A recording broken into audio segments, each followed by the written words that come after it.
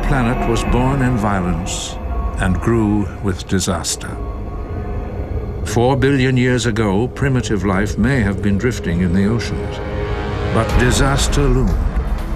The seas were lost to intense heat, yet science tells us life survived. Deep underground, it waited for the oceans to return.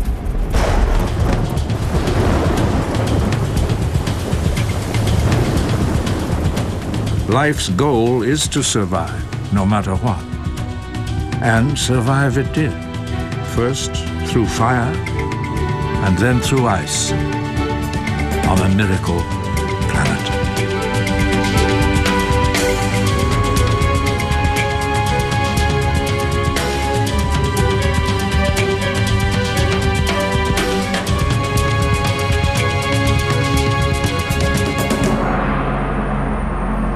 Today, New York is a thriving cosmopolitan city, one of the great cities on Earth.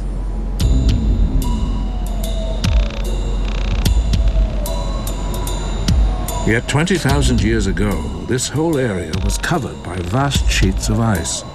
Glaciers ground their way through Central Park. Large rocks that have no right to be here. It's as if they were dropped erratically by some mythical giant. Before geology was a science, it was recognized that they were from another place. Some thought they were the debris carried by the waters of Noah's flood. They were carried by water, but not liquid water. Ice.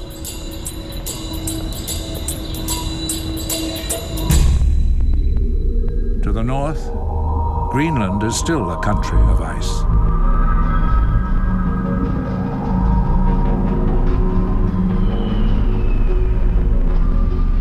Large rocks locked in glaciers are slowly transported away from where they were originally formed.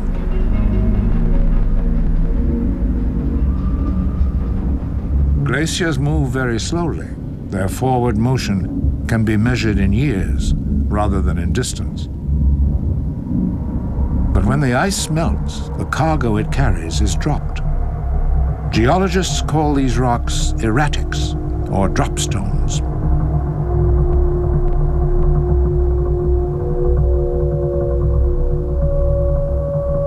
For science, they are important pieces of evidence. They give clues to the evolution of life. Erratics are found across the globe, and they are proof as to which parts of the Earth were once covered by ice. 20,000 years ago, some parts of the world were locked in ice. In Canada, near Lake Huron, there is evidence of a far earlier ice age, when the entire globe may have been frozen. Mike Hailston, a district geologist with Canada's Ministry of Northern Development and Mines, knows where to find rocks that predate the last ice age by billions of years. This is the one that I wanted to show you. It's an Archean granite boulder stuck in a rock that's 2.4 billion years old. It's a diamictite formed from a glacial action that occurred 2.4 billion years ago. Throughout the region, there are rocks and gravel sediments that really have no place in local geology. They are all between 2.2 and 2.4 billion years old.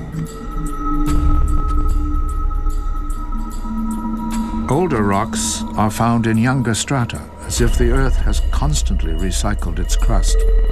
The rocks have been moved by continental drift, as well as by glaciers. To try and locate where they originally came from takes us back into the past. Glacial sediments over 2 billion years old have been found in at least 7 different parts of the globe. Until fairly recently, trying to pinpoint where they came from has been purely educated guesswork.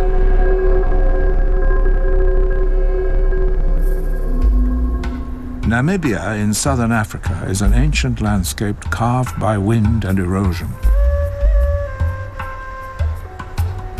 But glacial sediments also show that ice once played a major role. Now hot and dusty as well as isolated, it is a hard country to work in. For geologists, though, it can be a paradise. Dr. Joseph Kirschvink is from the California Institute of Technology. His specialty is magnetics. The Earth is surrounded by magnetism produced by its own magnetic field, the way compasses work. Long ago, as they formed on the Earth's surface, the jagged rocks in this riverbed were molten lava. We are sitting on some lavas that erupted 2.2 billion years ago during a time of a very large glaciation. It's very nice because when the lavas cool, they preserve the direction of the magnetic field, and from that we can measure the latitude.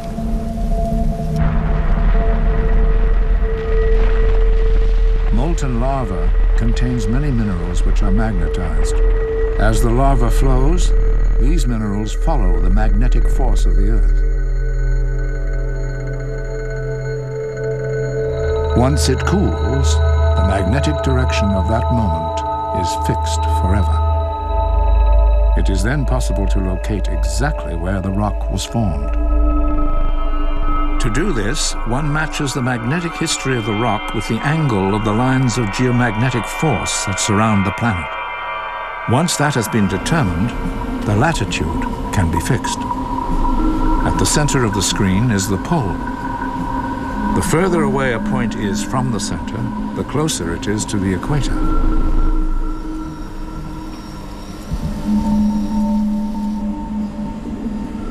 When the samples from Namibia were analyzed, their magnetic compasses pointed to the fact that they all had originated near the equatorial regions, closer to the equator than Hawaii and Guam are today. This confirms that over 2 billion years ago, there were glaciers near the equator. To have glaciers there at that latitude implies that it has to be colder as you go north. Hence, the entire Earth, right down to the equator, had to have been frozen. Not once, but twice, for glacial sediments in strata dated between 800 to 600 million years ago.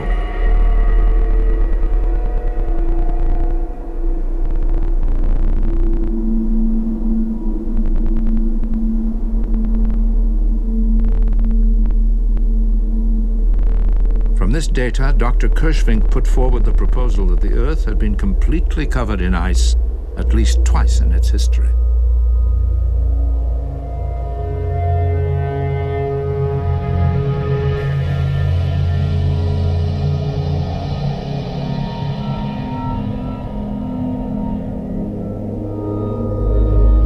It was called the Snowball Earth, and like many scientific theories, this one is hotly debated.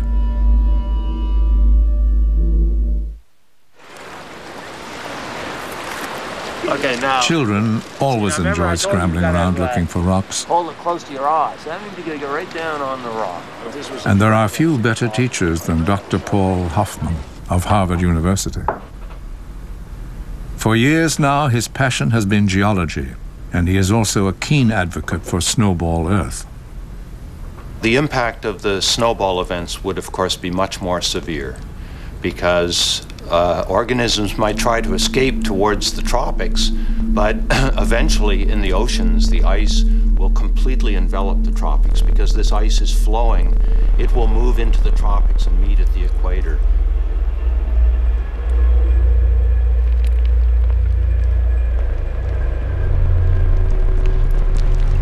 Working with scientists at the University of Tokyo, a computer simulation was carried out to show what would happen to today's world if a Snowball Earth event were to occur.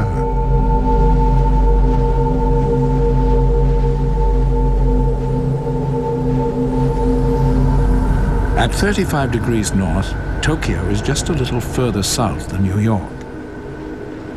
Ice up to 1,000 meters or 3,000 feet thick would bury the city.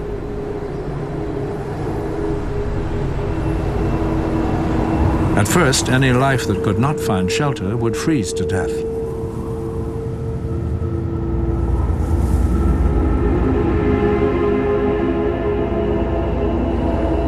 At the start, the glaciers would move slowly. It would take millions of years for the ice to reach a latitude where Hawaii and Cuba are.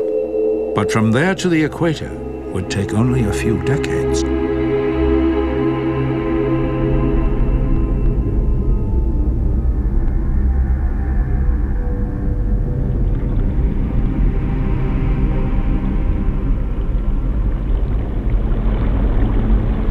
Paul Hoffman thinks that the sea might freeze down to a depth of over half a mile.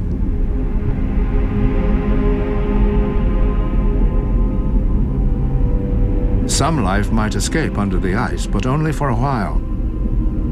For sunlight would be cut off, and the base of the food chain would die.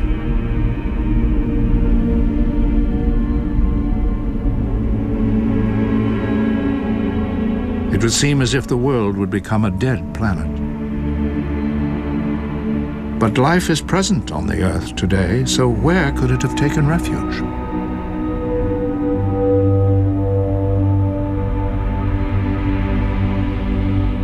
And an even more extensive, and we think very interesting, place where life would have survived would be in cracks that would always develop because the sea ice is flowing, whereas the ice that is at the coast would be frozen and locked in place. And therefore there will always be a shear between the glaciers flowing in the ocean and the land-fast ice. And so cracks will continually open and then freeze and then open and freeze and open and freeze.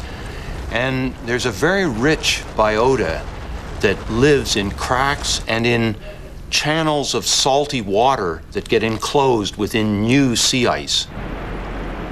How a snowball event gets started is still not fully understood.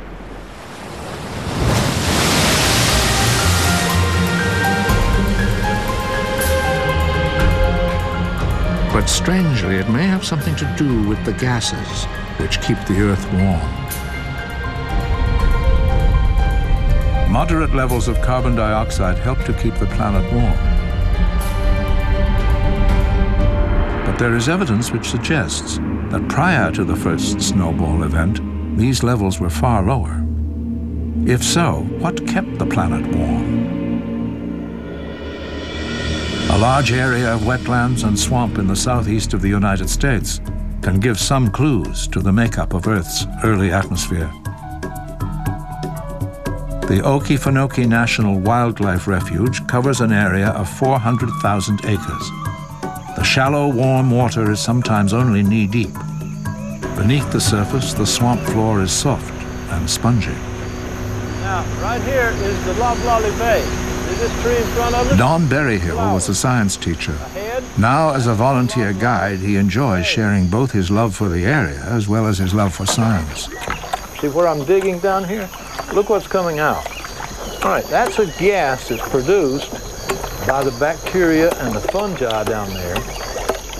As soon as the bottom of the swamp is disturbed, gas bubbles escape. Now, that's the purpose of having it on the stick, so we can get it. No, not yet. We're losing our gas. It is a highly flammable gas called methane. There, you're good. You got it. All right. This gas is sometimes used in households for cooking, but here it is produced by microbial life called methanogenes. Ta-da! That's a ta-da!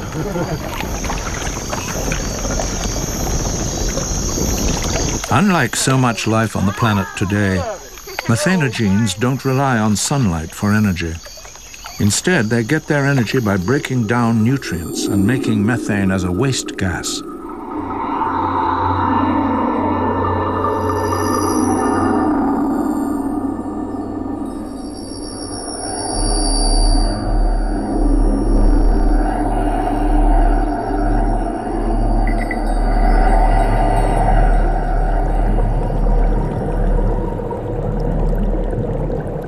Scientists believe that methane was the greenhouse gas which kept the early Earth warm.